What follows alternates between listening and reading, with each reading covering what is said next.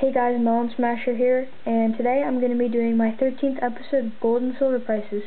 Today's date is October 27th, 2011, and the silver price is starting to go up actually. The current price right now is $35.23, and it's gone up 1.86%. So I guess you could say that's a first, because this past month it's been down around $30, and now it's at 35. I myself honestly hope it goes down even more, so that I can, hope buy more silver just like everybody else hopes. But some people are saying that it's just going to go back up and to the normal price, and the dip is not going to continue. And some people have told me that the price is going to go up a little bit and then go all the way back down to $20. I think that's really going to be great if it does happen, but it's probably not. But then again, I can't predict that. It would be good for us silver people on YouTube, but not good for those coin dealers out there, because they'd be losing money selling silver at that kind of price. And if you have a prediction, please comment on this video saying what your prediction is. And the current gold price right now is $1,745.30, and it's gone up 27.85%. So that's great. It's gone up $200. I mean, not 200. I'm sorry, $100 in the past day. So that's great. Good for gold, but I can't afford gold, and I bet a lot of you can either. $1,600. I prefer silver myself. Here's the chart for the past 1 month for gold. It's just been going up and down, so it's a very unpredictable type of thing.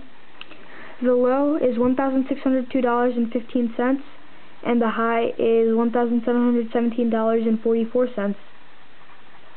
Here are the charts for the past 7 days for gold.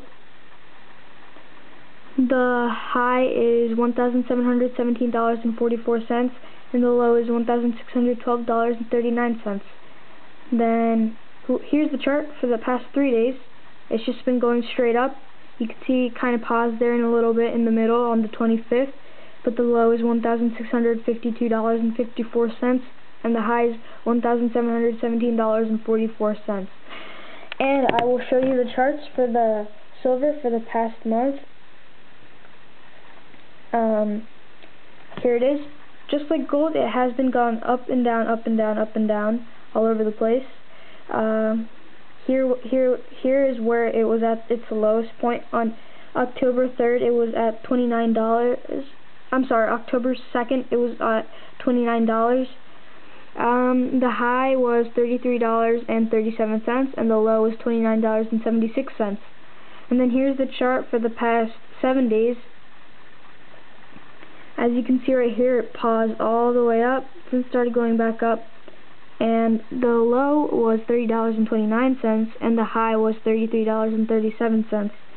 So up around the 21st of October, it paused for about 3 or 4 days, and now it's starting to come back up, and it's actually at $35. And then here's the chart for the past 3 days.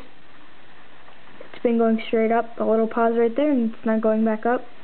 And the high is $33.37, and the low is $31.72.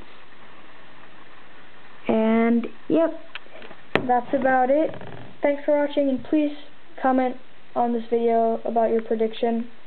My predictions are always wrong, but I'm going to predict that the price is just going to go up a little bit and then stay at that price for a couple months or so, and then probably go back up like how it was before, $40 an ounce.